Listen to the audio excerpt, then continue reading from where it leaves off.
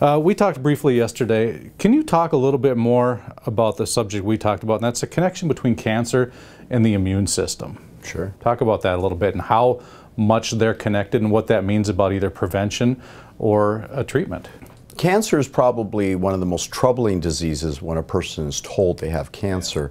And the reality is that the biggest factor is your own body's immune system.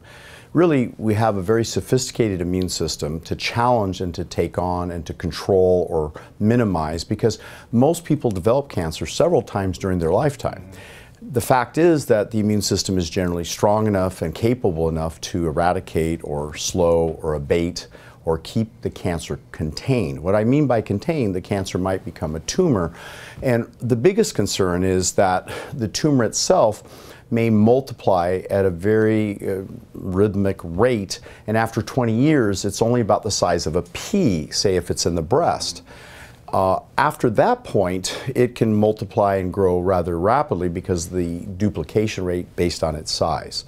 So the immune system really plays the biggest role. The immune system is dependent on a number of factors. For example, if you're understanding how to restore nitric oxide, the white blood cells depend on a large concentration, almost 1,000 times more concentrated in the white blood cells than in the general circulation. And nitric oxide is the molecule that in 1994, Lou Ignario won the Nobel Prize talking about the discovery of nitric oxide and its relationship to sexual function and to intimal wall thickening and the body's heart circulation. But it's really plays a huge role in the defense system of the white blood cells. That is, when the white blood cells come up against a foreign body, such as cancer or a foreign protein, the body will release a large amount of this nitric oxide and help to destroy the foreign invader. What we find is that most people are depleted in nitric oxide. That's number one factor. So we just simply have to take in plant-rich foods that are high in plant nitrates. Beets are one of the best. Kale, Swiss chard, arugula, all these spinach, all these are great. So it's interesting that there are certainly food choices to make, and also there's foods to avoid. For example, oils deplete nitric oxide seriously.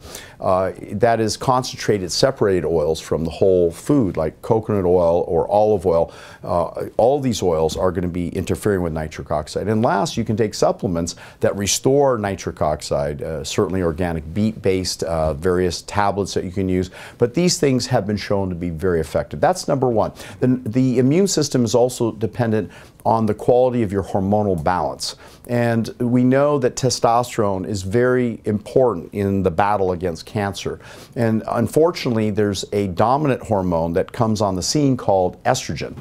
And so most men are struggling as they get older. A 50-year-old man may have more estrogen concentration in his body than a 25-year-old female menstruating individual. So the fact is that men become more feminized, partly because of endocrine disruptors. There's toxins, there's chemicals, there's plastics, even cash receipts, when you touch them, they have estrogen mimics. There are fire retardants in the bedding by law. And so we're exposed constantly, and the biggest exposure of estrogen comes from animal-based foods. Animal-based foods are largely, because they have menstrual cycles, we're eating their estrogen. If we drink their milk, their Harvard study showed there's 33 times more estrol and sulfate in milk than there is in, say, almond milk. So the reality is that we are overloading the body and it suppresses the immune system.